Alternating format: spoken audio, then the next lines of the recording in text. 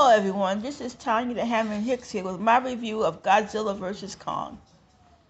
It was a knockdown, drag-out fight.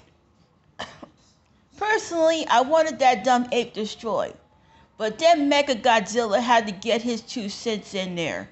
I mean, really.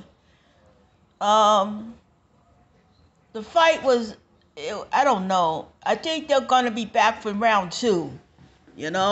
I think that's what's gonna happen.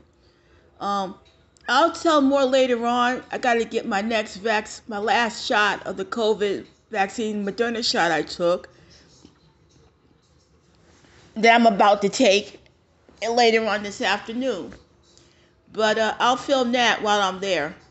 But right now, as for Godzilla versus Kong, um, I think they should have did more monsters, but those two it was like the Tyson versus Holyfield.